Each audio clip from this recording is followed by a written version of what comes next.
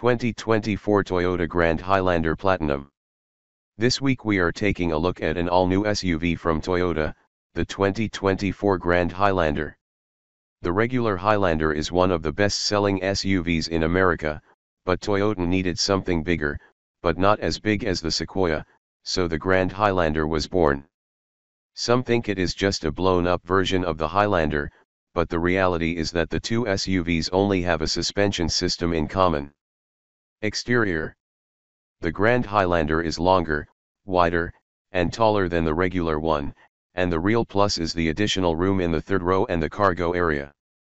The exterior is very attractive, and you'll notice lots of glass around for great visibility, and the 20 wheels look terrific, especially with the coastal cream paint.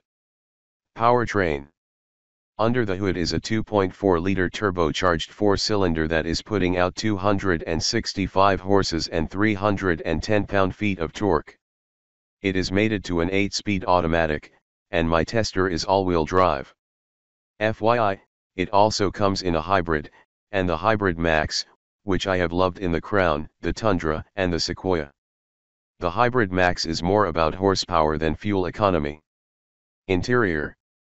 This is the top of the line Platinum trim, so the interior is super nice with leather heated and cooled power seats on both sides. The seats are comfortable and slightly bolstered. Stitching can be found all through the front area, across the dash, around the steering wheel, and on the center console. As you hit the start button, a 12.3 color gauge cluster comes to life that you can configure from the power tilt and heated steering wheel. There is a head-up display that is easy to read and see. Center dash is another 12.3 screen for your infotainment systems.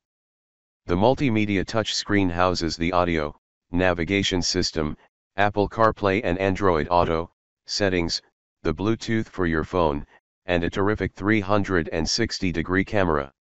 The center console has your gear shifter, a couple of cup holders, the auto hold button. You can turn off the start/stop system, and a dial to choose your drive and terrain modes. You also get a cell phone charger. The second row captain chairs slide and recline, and in a nice touch, they are heated and ventilated, something typically only found in more expensive luxury SUVs.